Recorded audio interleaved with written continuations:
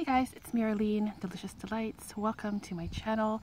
So I'm outside again on a quick little bike ride at the same spot that I always am when I film.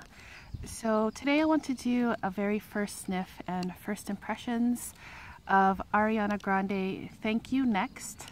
I haven't smelled this before. I've had this sample forever and I just never got around to testing this one yet. The reason why I decided to dig this one out is because Joss Jane, she recommended this because she said it smells to her like lychee, and I'm kind of on the hunt for an amazing lychee perfume that smells like the real thing. I do like my perfumes, in a lot of cases, I like them to be very literal, and I'm looking for a literal lychee scent. So here's the sample. The bottle looks like that. I'm totally late to the party, I know, with this one, but better late than never. So I'll give this one a try. I don't even know what the song sounds like. I probably heard it like in the background at a store or something, but I'm not really familiar with the song here. Okay, so this is one of those dabby samples. So I'll try to get some on me here without spilling too much of it. The good thing about these dabber samples is that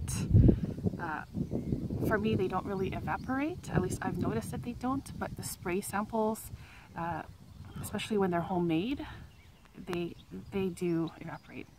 So, ooh, I can already smell it coming from my hand.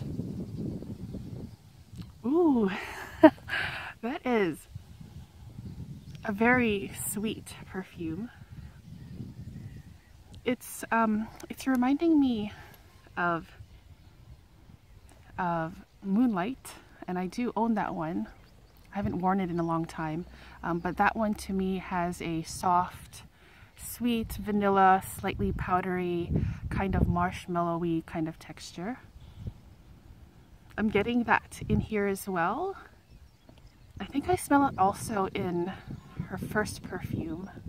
Like, I noticed with Ariana perfumes, they have the same kind of vibe going on, where it's sweet, vanilla, squishy, soft like marshmallows, and edible tasting. Like, they smell like something I would like to eat. Sugary.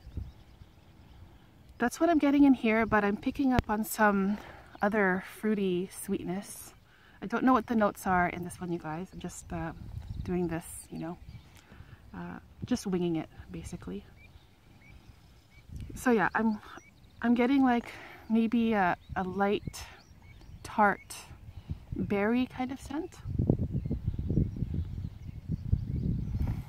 To me it smells like berry flavored marshmallows. I'm not thinking of lychee yet. Of course, this is just my first impressions and my first sniff. I'm not sure how this dries down yet, but it's not making me think of lychees, but it's making me think of delicious, slightly powdery vanilla, fruit flavored marshmallows. Whereas in Moonlight, that one reminds me of like grapey kind of marshmallows. This one reminds me of sweet berry kind. So yeah, it's nice, it's pleasant, it's gourmand, it's it smells youthful to me, but I think anyone can wear this kind of fragrance. But maybe I'm just thinking because of the bottle looks like that, it's making me think of maybe like a teenager would wear this, but I would wear this too. It doesn't really matter about the age, but that's what it reminded me of. So let me just pull up the fragrance notes here. Alright, so the main accords here are sweet, coconut, vanilla, fruity, and almond. Okay, so top notes are raspberry and pear. The middle notes are coconut and pink rose, and the base notes are macarons and musk. So now that I read that there's coconut in here, I can kind of smell it in here. Just like I do in Ariana Grande Cloud. That one has a nice coconutty texture, like a creamed coconut. Same with Moonlight. And yeah, there's that raspberry in here. That's where I'm getting that like fruity marshmallow type of thing. So very pleasant. I like this. It does remind me of a lot of the other Ariana Grande perfumes though. But yeah, this is very pleasant. I like it and I would wear it. I don't know if I need to own it yet because I already have Cloud and Moonlight, so this would probably be redundant for me. But yeah, those were my quick thoughts on Thank You Next by Ariana Grande, and I thank you so much for tuning in. Yeah, I'll see you guys next time. Bye-bye.